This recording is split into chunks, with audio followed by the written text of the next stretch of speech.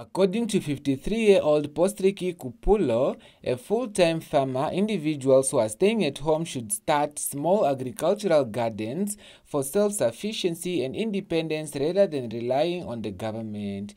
He highlighted that owning a garden enables one to cultivate vegetables and share some with the community.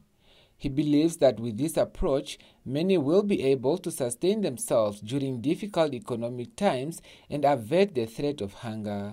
Kupulo also stated that he personally derives satisfaction from the vegetable he grows and even generates income by selling some of them, and he encourages everyone to join.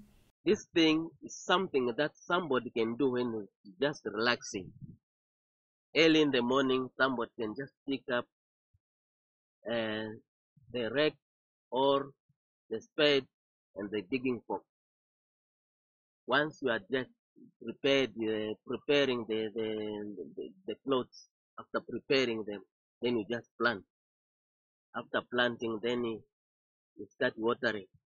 It means everybody who is just coming here to come and buy some vegetable, then you become self-sufficient. You'll be able to get some money out of it, instead of just relying on the government all the time, because the government, the offices are very few. Kupulo stated that the primary challenge he encounters is related to water supply, since he relies on NAM water, which results in a high water bill.